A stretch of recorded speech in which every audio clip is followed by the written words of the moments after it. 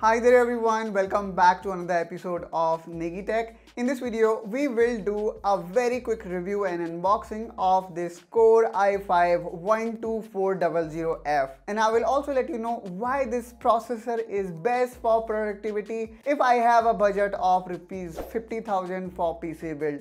So without further ado, let's unbox it. Okay, so here you can see the packaging of this box like this. And the good thing about this processor is that this is not K variant or K version, which means that this will also comes with a fan. And one more thing guys, I would like to tell you, buy this CPU only if you want to go with discrete GPU, because this one is F variant, which means that you will only see your screen if you have got a discrete GPU. So this was one of very important information guys if you would like to go with this one. And obviously I will give you a compelling reason why should you go with this Core i5-12400F in 2024. Okay, so let me quickly unbox it.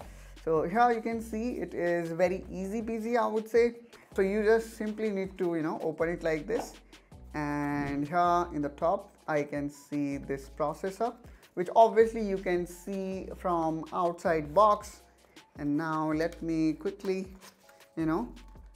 push it from this side, from side, then only it will come out.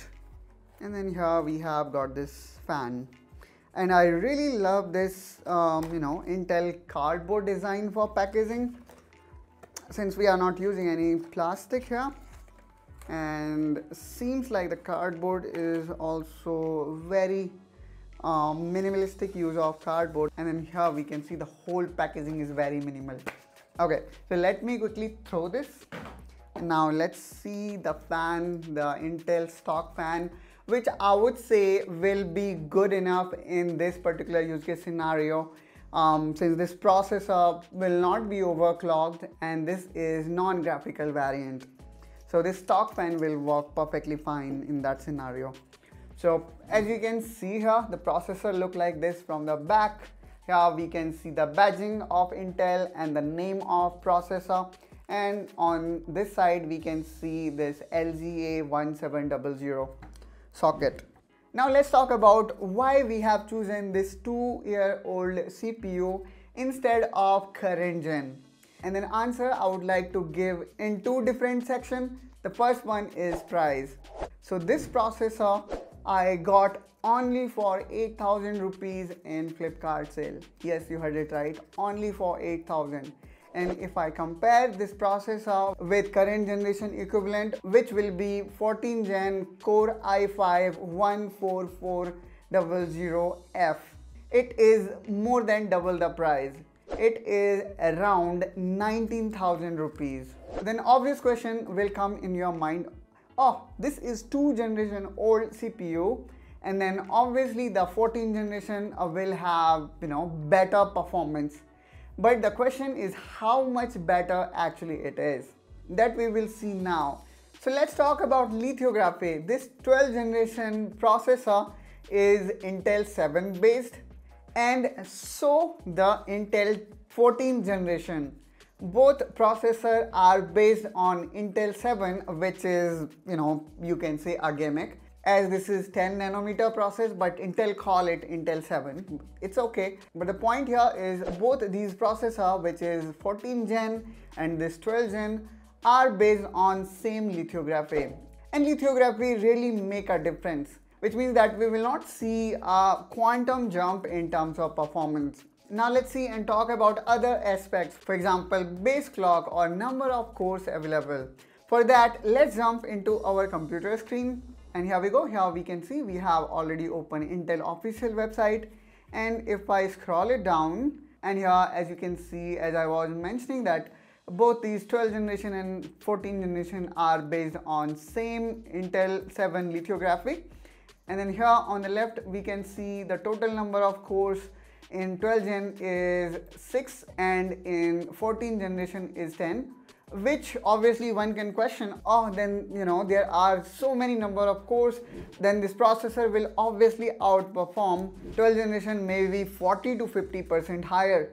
It's not like that, guys. If we have more number of core means better processor. It all depend on the application that we would like to run. Obviously, if we have got multi-core processor, it may perform well in server-oriented tasks. But let's say if we have got higher clock count or higher boost, then it would be good in applications like gaming and productivity apps, for example, Word, Excel, and PowerPoint.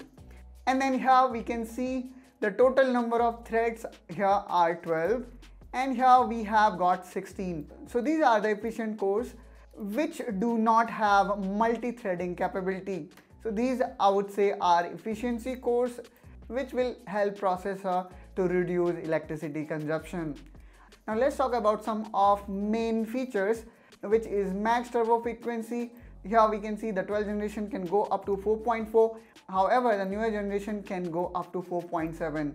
But this is max turbo frequency, guys. Our processor do not always work at maximum frequency. Here we can see the base clock frequency of both processor is same, which means that at normal working condition, you will virtually see no difference between both. And then here we can see in terms of cache memory, we have got only 2 MB of difference. Similarly, in case of L2 cache, we have got 2 MB of difference. Processor TDP is also same. However, the maximum TDP in case of this 14th generation is high because of addition of more number of cores. Now, if we go down, we can see in terms of feature, the maximum memory supported by 12th generation is 128 GB, guys, which I would say is more than enough. How many of us generally have this much amount of RAM? Maybe 0.1%, but that is very exceptional case, guys. Generally, we go with 16 or 32 GB of RAM. And if somebody really want higher RAM, then they generally go with 64 GB. So the point here is, I do not think so that having higher amount of memory support will going to make any difference. However, the RAM based clock frequency will make. And here we go, guys. Here we can see both these processors support similar range of memory. In case of DDR5, this is the base clock. Do not get confused with the RAM frequency, guys, because you might have seen the RAM with 7000 MHz of frequency. That particular capability is motherboard dependent, which means that even though the processor officially says that it supports DDR5 up to 48 MHz, in actual that can go beyond that, and it depends on your motherboard. Now, if we see here, the maximum number of memory channels is same, memory bandwidth is same, DMI revision is same, and so the maximum number of DMI lanes, which is 8 each. And if we talk about PCI Express compatibility, here we can see it supports both PCIe version 4 and 5, and which again means that the maximum number of PCI Express lanes supported are 20. So eventually what I am here saying is, you can get the processor which is less than half of the cost and have around 90 to 95% of performance of 14th gen. That really make this processor value for money. And that's all, guys, from my side in this video. I hope you find this video helpful and informational. If you also would like to buy this same processor, then I'm gonna put the buying link in the description of this video. From there you can buy this, and in that way you can also help this channel to grow, because in that way we will also earn some revenue without touching the price you pay. Also, do not forget to like and subscribe to this channel to follow more such tutorials, and I will catch you soon with one such another video. Till then, you take care and bye bye.